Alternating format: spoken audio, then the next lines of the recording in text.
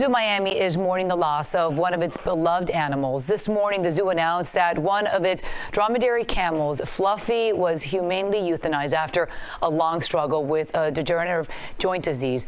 The 16-year-old camel had been battling the disease for more than 2 years, receiving a variety of treatments, but recently the progression of the disease no longer gave Fluffy a good quality of life, and the difficult decision had to be made. Fluffy was not only a staff favorite, but a zoo visitor favorite who took part in the camel feeding program.